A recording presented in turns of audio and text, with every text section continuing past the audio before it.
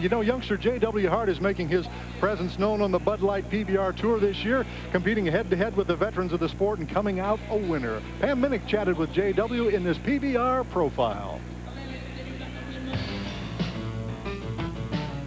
Being the youngest rider on the PBR Tour is nothing new to 19-year-old J.W. Hart.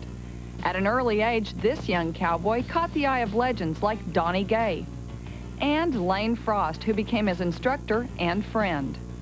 I started out in the steer riding, and I rode a couple of steers, and he said I didn't need to bother with steers. I need to go with the junior bulls. So at a two-day school, I think I wound up getting on 12 or 13 bulls. I stayed busy. I just wanted to ride in front of Lane Frost, I guess.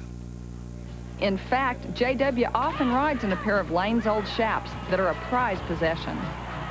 Lane was the best, and his attitude towards people and rodeo itself was just phenomenal. J.W. was just 14 when he started entering bull ridings against the pros. He overcame the intimidation of competing against Tough Hedeman, Clint Bronger, and Jim Sharp, and began riding and winning. But in this dangerous sport, injuries are inevitable. In Charlotte, the bull stepped all over J.W., but he dusted off and rode his next bull for a big check. I've had more than my fair share of injuries, I think. Seems like every time I turn, this is the first year I really stayed halfway healthy.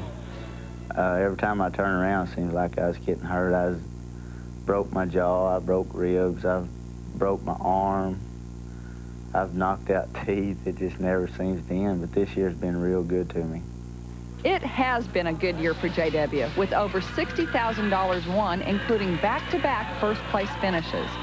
But J.W. Hart is looking forward to the future. There's no telling for people my age and younger. Tough and these older guys are setting things up so good for the younger generation of bull riders. I hope my future holds maybe a PBR world title or a PRCA world title, I hope.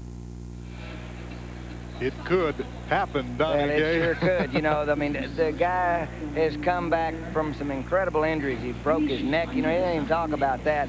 And he said, it really wasn't all that bad. You know, I had some tingling in my arms and my legs, but other than that, I was all right, really.